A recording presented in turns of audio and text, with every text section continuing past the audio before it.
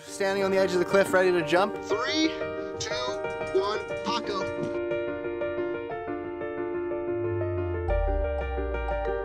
I'm driving in the middle of the desert, and all of a sudden the car in front of me just swerves, and there is Paco, and he immediately just runs up to me. Oh my God, see all my stuff everywhere? That's because I slammed on my brakes. I'm gonna keep you now because you're a miracle.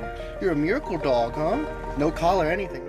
I wasn't sure if I was gonna keep him because, you know, I have a lot of other things going on in my life. A lot of adventures, and I didn't think a dog could keep up with me.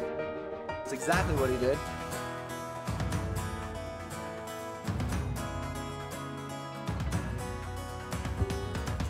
We went into Lake Powell.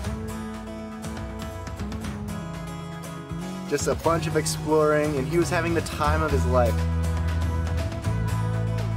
We did some dirt biking there, and I thought he was going to be terrified of the dirt bike. But no, he loves the dirt bike. He likes to chase me. I need a donut around you, Paco. You're brave. From the lake, we ended up here. For the last 2 weeks, I've been doing a lot of base jumping. For the first few days, I was leaving Paco in the bus to go base jump. I was only gone for an hour or 2 hours at a time, and he would freak out when I left him. He knew we were going out and adventuring, and he was getting so jealous that he couldn't go. So the one jump, I took him up with us just so he could watch us jump off and understand what we were doing with a parachute attached. He was with my friend Eli, and when I jumped, freaked out, was shaking, was terrified that I just died. And I opened my parachute and then I yelled up, "Hey, Paco!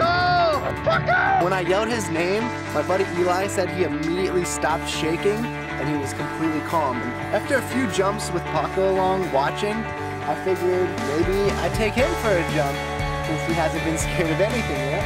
I put a harness on Paco, I strapped him up, did some experimentation with how he would react in the harness, and the entire time, completely chill. He just loves all the attention and the affection.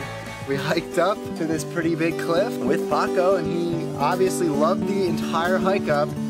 Get to the top, I thought he was gonna be a little nervous. He goes right up to the edge of the cliff. So I strap him up onto my chest, and he's just looking around, chill. He's not afraid of the 400-foot cliff that we are standing on.